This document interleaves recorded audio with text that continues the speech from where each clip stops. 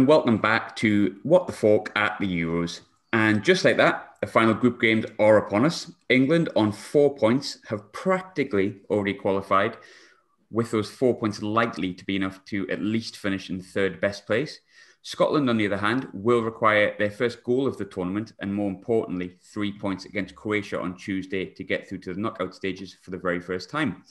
And to preview the final set of fixtures in Group D, two regular What the Fork guests. Firstly, Scottish-sounding Englishman, which I feel I have to do quite often. Ian, Cult Connections man, how you doing, mate? You all right? Yeah, I'm good. Yeah, I'm fine. Scott, obviously, I don't know if you've picked yourself up from the ceiling yet after your 0-0 draw, or should I say win, on Friday. How you doing, mate? You all right? Mate, honestly, I'm still disappointed that we couldn't get a win against a pish-poor England side. You know, we should be on 3 points now, only needing a draw on Tuesday. But you know what I mean? Like, guys like Foden, they can get their hair done like Gaza if they want. But, you know, once Stevie O'Donnell gets a hold of them, doesn't matter, does it? Jesus Christ. Has Jack Grealish got up yet? Is he still, is he landed yet? This is all recorded, saved for Tuesday. Scott, I will come to you first, mate. I think because in the context of both games, Scotland is probably the bigger of the two because, as I said before, despite it being a disappointing result for England, I think 4 points should be enough to at least get us through in third place, worst case scenario. You, on the other hand, let's be honest, pretty much have to win. So how are the nerves sort of heading into Tuesday? To be honest, they're not too bad. And the reason that they're not too bad is that after we got beat by the Czech Republic last week, I had sort of convinced myself that was it. You know, I'll laugh and I'll joke about the England game, etc. But genuinely, I'd said that on the preview, I didn't expect us to take in for the England game. I did think that England would have had too much for us. And obviously, the performance that we put in was really good. I was really proud of how they upped their game from Monday.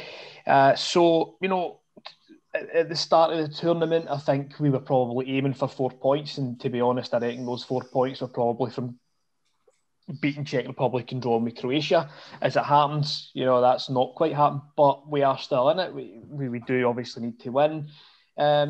So I was expecting to begin into this game as a friendly, essentially, or maybe Croatia needing something to come second. But so not too bad just now. Maybe by the time we get to sort of Tuesday morning, it might be a bit worse. But I'm just glad that we're still in it, getting to the last game with something to play for. Does it frustrate you a little bit that you probably had tickets for the game and you're going to have to maybe scramble last minute, try and get tickets as well after the UEFA fuck up, which I want to point out? Aye, it's a bit of a pain in the arse because like we had ballot tickets for both and we lost them in both. Fair enough, the supporters club, I was a point away for getting hammed in the supporters club, but you know, loyalty points are loyalty points, and that's why they're there. So I'll not complain about that. But to lose them in the ballot, and what really fucked me off was watching the game the other night, seeing Scottish politicians, etc. They're in hospitality with their ties on. It's like, how many points are these guys on? Do you know what I mean? Like, been following Scotland for however many years, home and previously away, and then can't get a ticket because fucking Douglas Ross is sitting in the hospitality end with his tie on. That annoyed me more than I don't mind. Absolutely. When real fans are getting in. That's fine. I don't care about that, but you know that pissed me off a bit.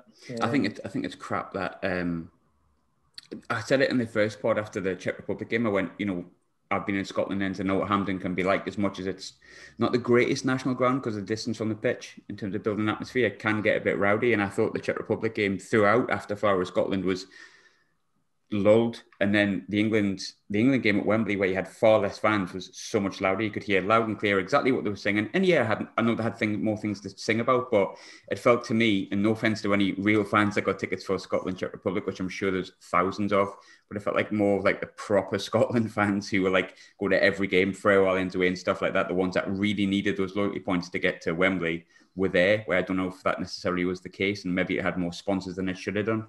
On the game on Monday, that frustrated me a little bit because I know England fans that got tickets in the ballot for Scotland Czech Republic, which is just mad really.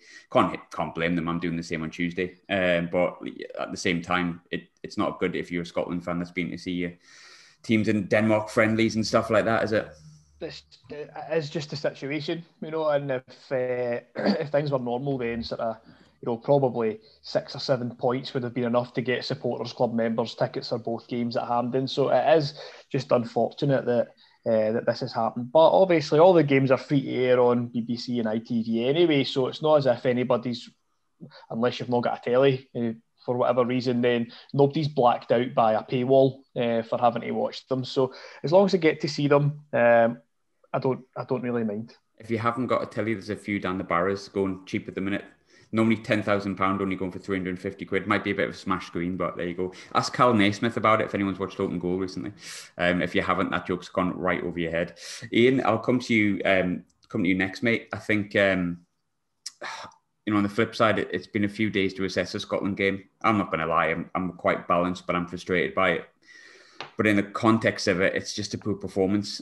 France have shown just how easy it is to drop points against, shall we say, no offence, but lesser fancied nations, shall we say, or teams you would expect to get 3 points against, especially if you go in as one of the tournament favourites.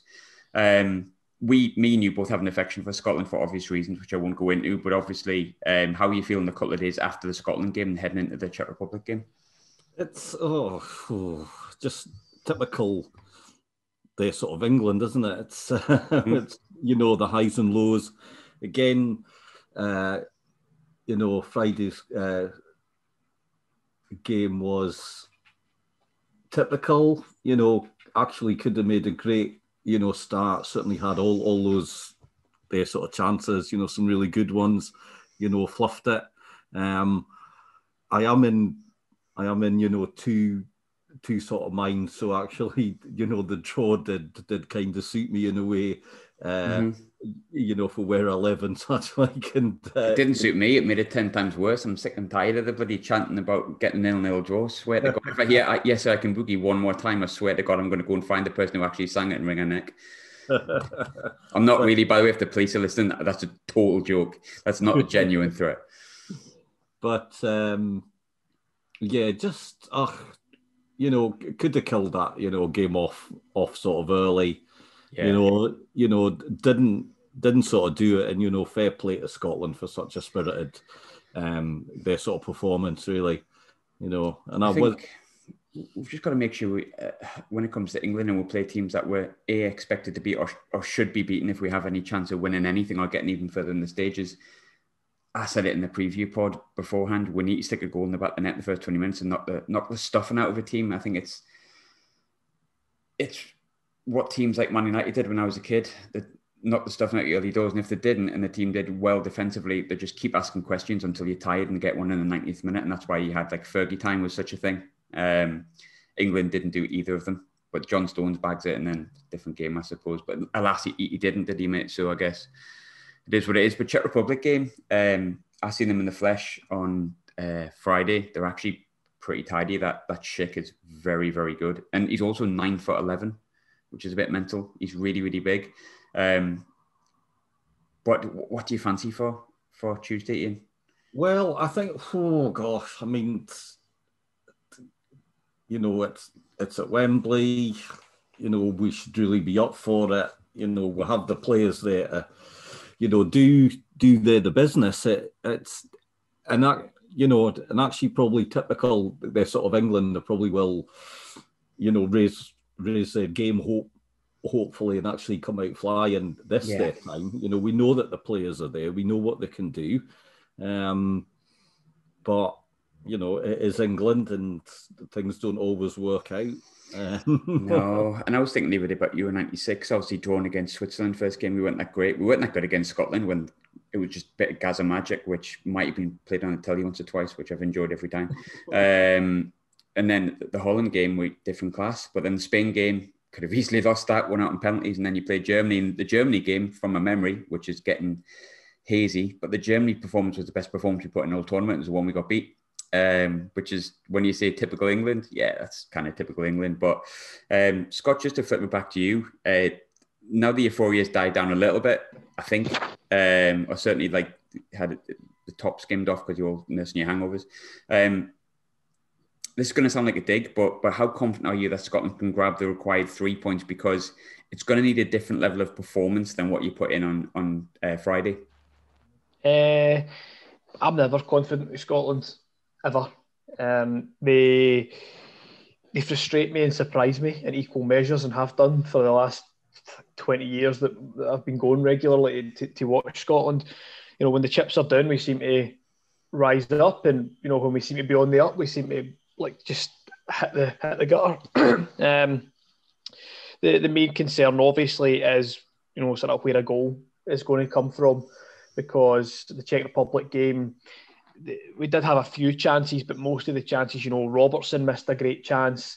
A couple of the midfielders had a couple of chances. Dykes had one chance that I felt he could have done better with against Czech Republic. And then again, in the Friday night, probably certainly one of our best chances has come from, right back position. O'Donnell, the sort of volley. We did have a couple of other half chances, but none of these half chances really are coming from the main two. So my concern there is, where is the goal going to come, or goals that we might need, where are they going to come from? So I'd be inclined to start Nisbet on Tuesday. So I see Ian's nodding away. Ian's hoping for him to score a hat-trick. He's got a tenner on him as top goal scorer at the tournament after the preview. But I'd be inclined to start Nisbet, because I felt, not so much against England, but against Czech Republic, even, when in the second half, when Dykes and Adams were both on, they were just too far away from each other. And against England, it's slightly different, because you're trying to keep the pressure off. So when the ball's coming in the air and Dykes is winning the knockdown, Adams, he was still a bit too far away. If you're playing that kind of game, and I've seen that for many years, Motherwell seem to have, over the years, had this little and large strike force. And, the little striker, which there's not really one, but the person winning the second ball has to be closer. And Dykes is winning the ball 30, 40 yards out with the header. And Adams is 5 yards, 10 yards away from him. We're still 25 yards away from the goal there. So I feel like maybe we need something a bit more to keep the ball on the ground. So I would go with Nisbet. Why not? There's no reason we can't do it. Whether we will, whether we won't, we need to keep that lively performance that we had the other night. We need to defend how we defended. Restrict Croatia to chances, because they are still dangerous. And then, moving forward, maybe just a wee bit more inventive in the final third if we're going to have any chance. Is there a concern that Steve Clarke can set up better against bigger teams? England, Rangers and Celtic at Killie, Man United when he was at West Brom, I think Liverpool when he was at West Brom. But when you need to win, he doesn't quite know how to get out of that narrow shape and get forward, or am I being a bit harsh on him? I'm not really at 100% on that. I think if Gabe was here, he'd be the person to ask for that one, having watched Kelly week in, week out when he was there. Yes, I think he knows, I think he knows how to set up against those teams. I think, however, with the 11 that he started with the other night, there is certainly potential for for that squad, for that team, but for more attacking tactics. You've got more quality down the left of the balls coming in from KT and Robertson are obviously of a far superior quality that England will be happy with, or France or whoever, that they would fit in those sort of teams, at least in the squad, and the quality they've got on the ball and the delivery definitely. And with the one going and the one staying, it sort of takes the pressure off, but keeps us defensively sound. So I wouldn't change much, if anything. I don't think, other than maybe Nisbet. Maybe Nisbet in for Dykes, I think I would possibly go for. Other than that, I wouldn't really change much at all. Yeah, but I think that's fair. Yeah, I think Nisbet just looks, he's more of a sniffer, isn't he? And you need it, really. Mm-hmm. Aye. I suppose I would have been totally against it. But Griffiths, potentially you're kind of thinking, should I have brought him now, because we might need that bit of magic, and he can be crap for about 25 games and he turns up and scores 2 free kicks. I don't know where he's at, but maybe Nisbet can be the man. On the flip side, Ian, where Scotland are unlikely to make many changes, England are probably going to make quite a few, or at least the fans want that. I think, just looking online, but after the Czech Republic game with Scotland had 6 players that I picked out that people wanted to see in the team. Exactly the same now with England. The wonder of Twitter. There's a clamour for Jack Grealish, which I understand. There's a clamour for Jadon Sancho, which I must be honest wasn't there before the tournament for me. But then I've looked at his stats, and as a man who thought he watched more Bundesliga than he actually does, his stats are incredible this season. And also Jude Bellingham, which I don't think I'd be massively against. Jordan Henderson is another one. How many changes do you realistically make, though, Ian? Oh, well, if I'm Southgate, probably not that many, I think. But I'm not Southgate, so Henderson, if he's fit, just because of his huge mess. Drive and that, spirit that he brings. And the best England, their sides have that. They have a real, leader. And the sides, certainly they're sort of missing that there just now or so far. Sancho's an interesting one because I don't know him that well, but you're right, his stats are really good. Apparently he's got 130, the numbers aren't right here, but it's like 137 goals or assists in the last like 120 or 30 games, something like almost a goal or an assist per game. Yeah. And I'm like, bloody, and to be fair, when I watch him, I never go, oh, Sancho. I'm always like, oh, Sancho. But I think it's just because I don't watch him week in, week out. Yeah, that's it, as we don't actually know him, do we? So, no. Not as well as the rest, anyway. Yeah. For me, Henderson, you touch on Henderson. Henderson's huge, but I mean, let's not beat around the bush. Me and you, Ian, are going to love Jordan Henderson for 1,000,001 reasons, but there's a reason he's won everything in the game pretty much at club level. But I think Declan Rice and Calvin Phillips got a bit of stick. I kind of understand why. It was very safe and pedestrian on Friday night. But for me, the defenders weren't really bringing it out enough either. So I think for me, you bring in Harry Maguire for all these flaws that people seem to think he has. He's someone who can bring it out from the back, push the midfielders another level up and push us another level up. I know he's not hugely fit and I know the same with Henderson, but it's just like the perfect game because you can't really lose necessarily. We'll probably qualify and you've still got to fancy yourself against anyone in last 16 despite that last performance. So do you maybe bring in Maguire and Henderson, get them that 90 minutes under the belt, and if they do well and they come through unscathed, then you go, right, we've got the full squad here, we've got the full starting 11. Yeah, I think you've summed it up. I mean, that's it. The sort of Maguire offers obviously lots of different the attributes. He is a leader, as in a way. He will actually bring the ball out, and he's fearless as well. I think So yeah, give him the time. Get him back up to speed. I think sort of further forward as well. Southgate obviously he likes the sort of Sterling. Their sort of Harry Kane's obviously. Is a sort of automatic pick, although he was absolutely awful on their Friday. So, does Southgate need to be their sort of bold, Sancho or their sort of Bellingham, Grealish, Calvert, Lewin, who I do like, I must admit. It's a perfect game though, isn't it, to be like bold because it's kind of almost risk-free in a sense. But you touched on Harry Kane there. Obviously, I don't know whether you listened. I hope you did. But me and Matt from Gills in the Blood were discussing Harry Kane yesterday, and he went on a right rant, but he was spot on. And we both said it feels more like how we play Harry Kane, not how Harry Kane plays. I think he's got like a load of stick coming in from both games for how deep he is and stuff like that. But I think anyone who watches the Premier League will watch Spurs and see how he sometimes does drop deep. So Son and Bale or Son and Lucas Moura can sort of bomb on. And then like he posted some stats about it.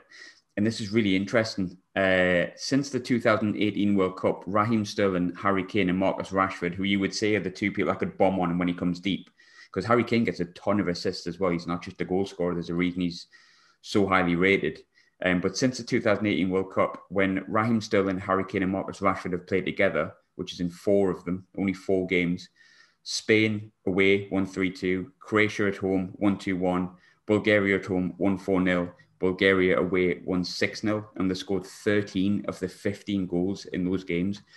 Is there a case to say that Kane needs those type of players who can run in behind him while he draws players in around him, as opposed to maybe Phil Foden, who's a totally different player, or Jack Grealish, who's a different player?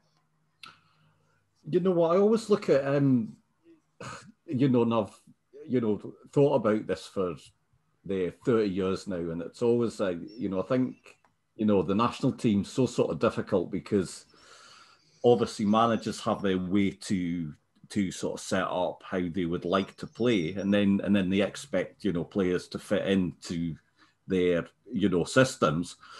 Whereas actually, should we be looking at, well, why is Harry Kane a first sort of pick? Why has he scored so many goals for their Spurs? And look at how Spurs they sort of play, or Rashford, their sort of Sterling, their etc. And does actually Southgate needs to be more bold and say, well, actually, let's play how they play at sort of club level.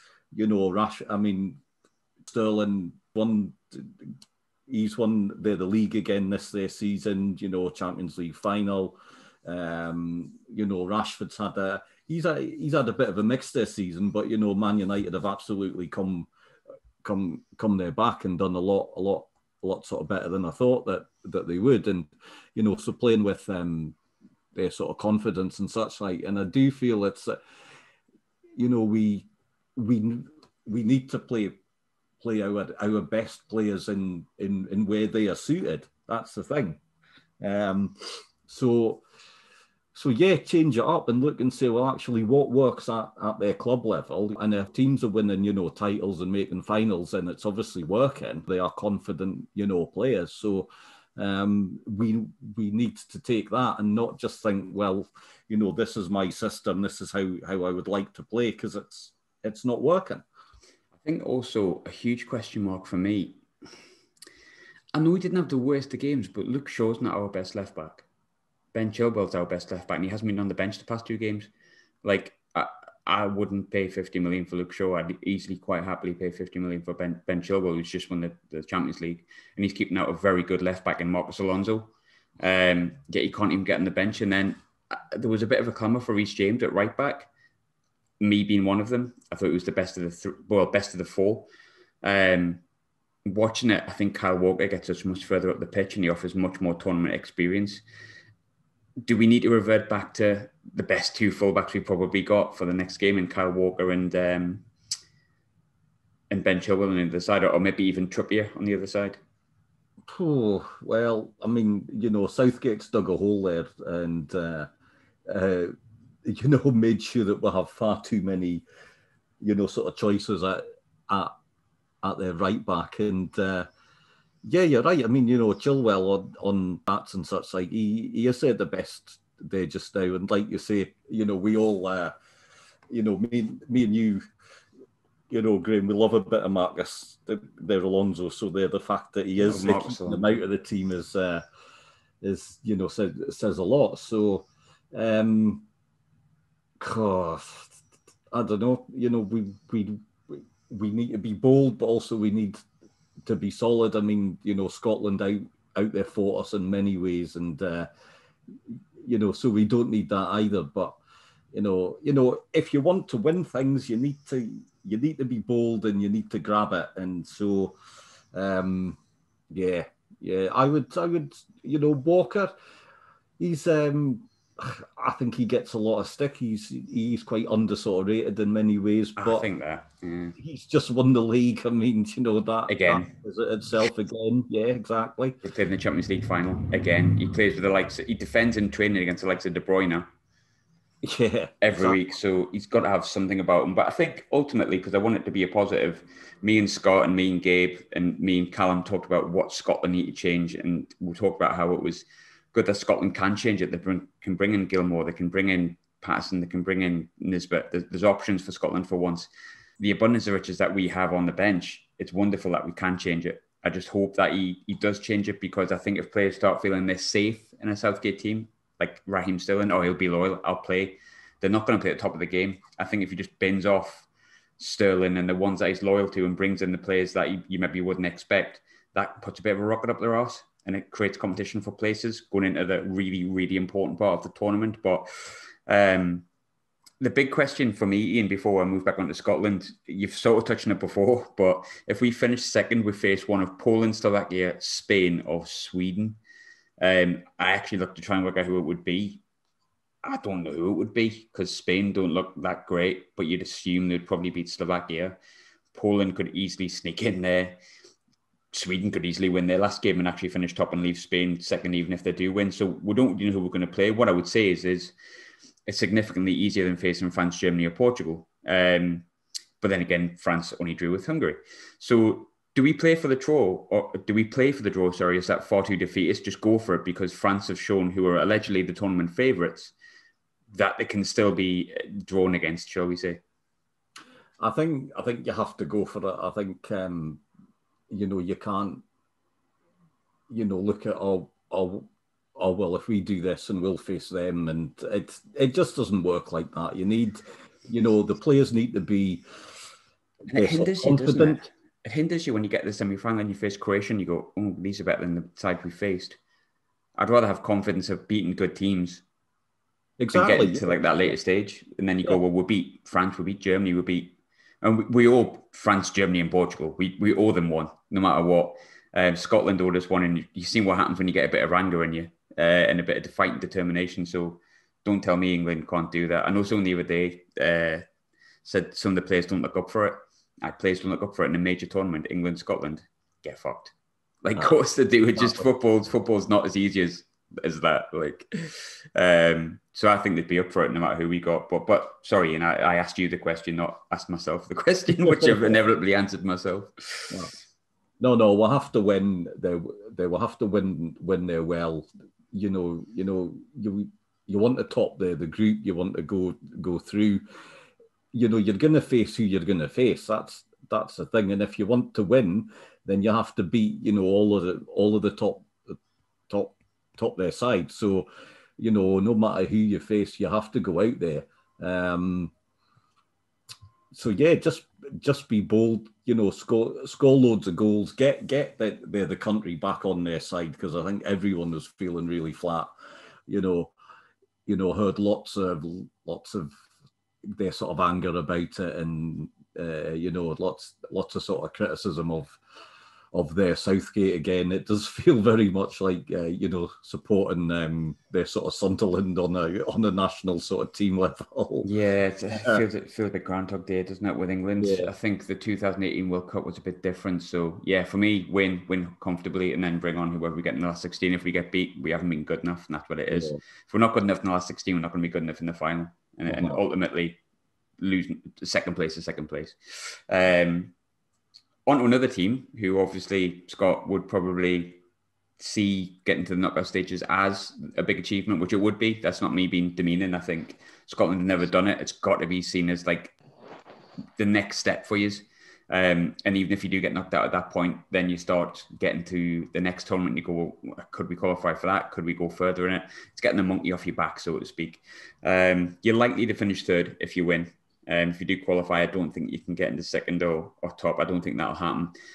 So you're likely to come up against, from what I can see, because I think they'll keep the fixture at Hampden. I could be completely wrong with this, but I think they'll keep the fixture at Hampden for COVID's sake, fans' sake, and all that kind of stuff. So you're likely to get Poland, Slovakia, Spain, Sweden. Can Scotland get there? Mm-hmm. Yeah, there's no reason why not. I think after Monday, which was a big deflation, and that's the deflation was fair, right? And then after some time, I think I said in the review show last week, after some time to think about it, I don't actually think on Monday we played that badly. I think the difference, as I said on there, was Schlick, who's a €40 million striker, who's, let's be honest, he's scored 2 goals out of nothing. He's got between 2 defenders and outjumped them. And then the second one, great finish, what's the goalie Daintam type stuff. Some people would say that he's shit. I wouldn't say that, because that's Schlick Patter, that's what that is. So, there's no reason why we can't do it. The concern is I would probably be a lot more confident if we only needed a draw. Yeah. The fact is that we need to go and win. And the risk there is that by going and trying to win, do we leave ourselves exposed? I don't think we will. I think we'll go for that 5 at the back again, and we'll hold a couple of players back. And, to be fair, after the Czech game, there's a couple of players that I had sort of criticised and said I would likely drop them. Grant Hanley, for example, but I thought he was outstanding the other night. He won every ball. Grant Hanley found a yard of pace in 4 days. I don't know where that came from. Like at one point, I think it was Stirling's haring up the line and Hanley's at the other 18-yard box, and before you know it, he's there. So I think the thing that Scotland has going for us, as Ian said, is that we might not be blessed with ultimate quality of, a Harry Kane or a Schlick or a player like that, or even looking at Croatia, a Modric, a Perisic, something like that. But what we do have is we have heart, we have determination in our players. They won't give up, and sometimes that the hard work beats the talent if we can dig in, and I think we can do it. My head, when you were reeling off the things that you have, my head also went, you've got a goalkeeper that can get lobbed from 50 yards as well.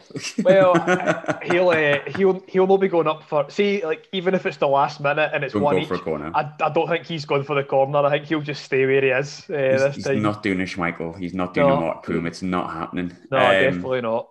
I normally ask for predictions at the end of the pod, and obviously it's a nice short, sharp one today because this is our 10th Euro 2020 podcast. Jesus.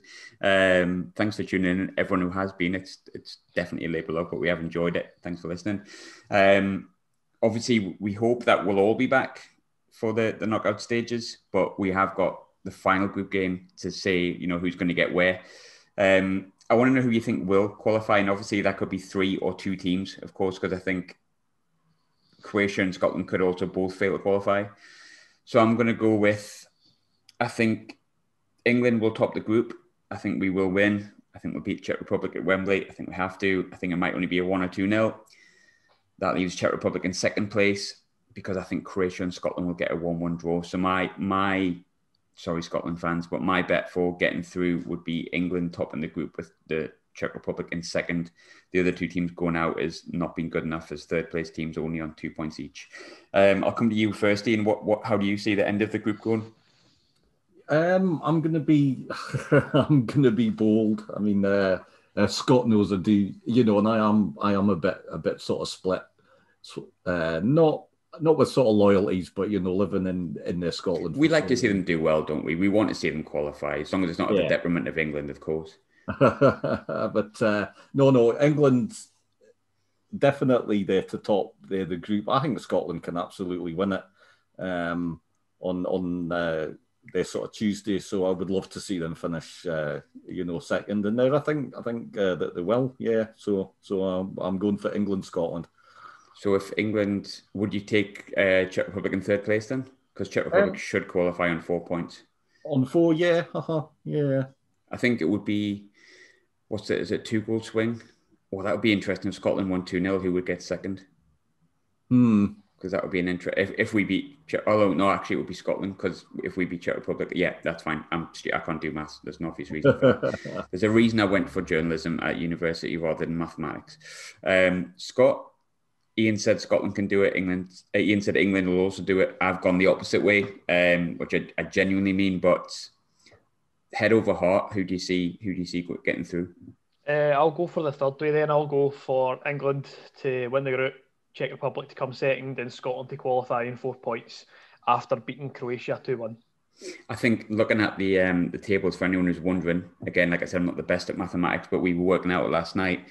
I think pretty much if Scotland win, they will get through, because I think there's 2 teams that will 100% finish below them. I think there's a couple of games where, unless something wild happens, they're not going to be the best third place team on 4 points. I think 4 points get you through. So shit or busted. Nice short and sharp one today, because we're knackered, basically. We'll be back with a reaction to the end of Group D, which, could be either way. It could be both sides going through in a completely happy pod, or it could be a half happy, half sad one. Who knows? But we will be back with it. And then obviously throughout the knockout stages, we'll be doing stuff as well as we get closer and closer to the final, which hopefully England are in.